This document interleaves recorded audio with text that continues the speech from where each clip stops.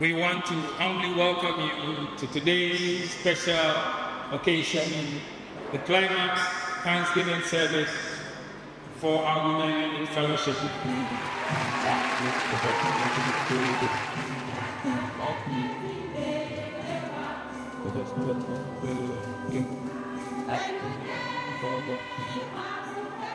We are here today to honor you, our mothers, grandmothers, and great-grandmothers who blazed the trail for us with your commitment, determination, and faith.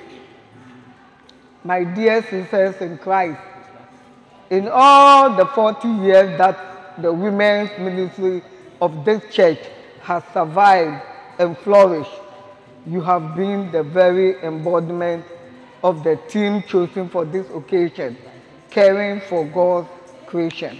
The very existence of the women's ministry has created a platform for women to contribute towards the growth of the church and the achievement of its mandate.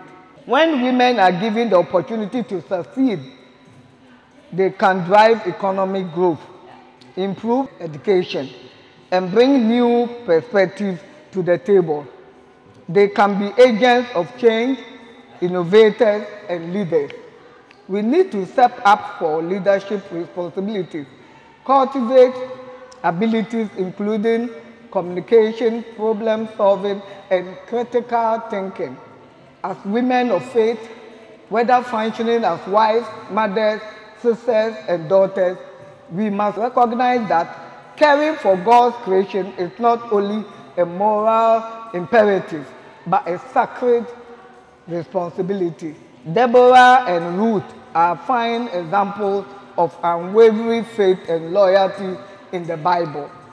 And Aisha is an example of wisdom and strength of character in Islam. We are in an era where women must be strategically positioned to lead the way in maintaining peace in our election-related matters. Look around Africa. Count and countless lives shattered by election-related misunderstandings that escalated into violence.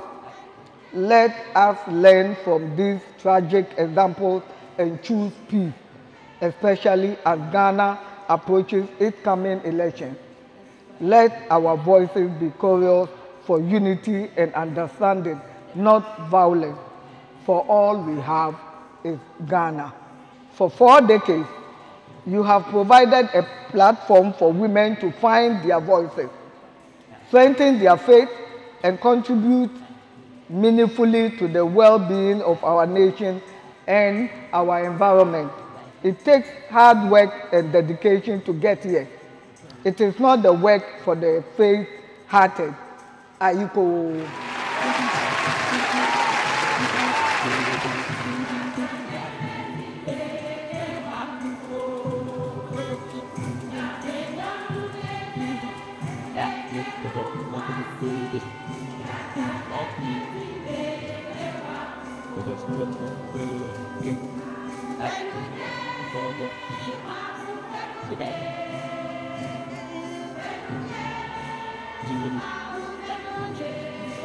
Thank you.